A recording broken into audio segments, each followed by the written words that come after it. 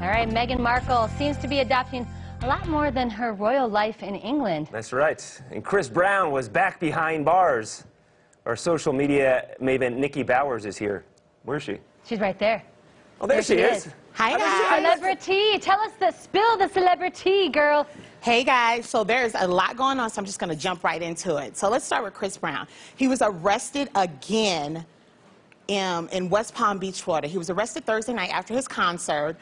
Brown basically was on stage, and they were out there waiting in the wings, the police, and they were like, whoop, whoop, came and got him off stage, took him to jail, and he was arrested for an incident that occurred in Tampa back in 2017.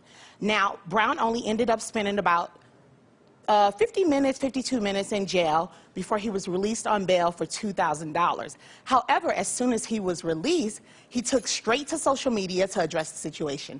This is what he had to say. He said, "What's new? Show tomorrow." So to me, it sounds like he's maybe not taking it too serious.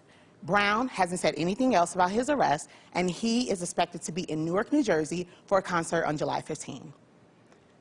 Now, on to everyone's favorite new royal, Meghan Markle. The Duchess of Sussex has the prince, she has our love, and now it looks like she has an accent. Let's take a look. Oh, thank you. That's so nice of you to say. What's your name? Sarah. Sarah and Meghan. It's nice to meet you. Thank you. Yes, we all had a great day, I think. I'm sure you did. The sun was shining for us. Yeah, absolutely. Oh, very lucky all around.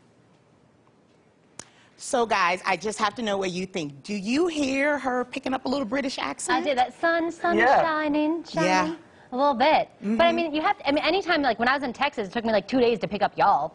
You know? You're going to pick it up when you're surrounded by it. You live in it, it's All around the you time. 24/7. It's going to happen. I think it's going to be even, we're going to hear even more and more as she progresses with the royal family. Exactly. You're totally going to pick it up because she's like submerged in it. Yes. So, and the Brits that she's around are like really like highbrow Brits. So I'm pretty sure it's on accident. She's just picking up the cadence, and we can't blame her because, honey, when I go back home to St. Louis, I pick up a twang all the time.